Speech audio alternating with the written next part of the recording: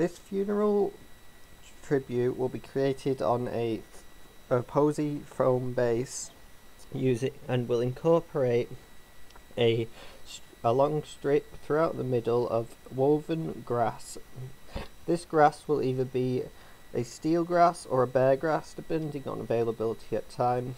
This will use the weaving technique, placing strips of grass along and then across, and then knocking them down until it creates a woven pattern. This will be attached to the posy via some steel mossing pins.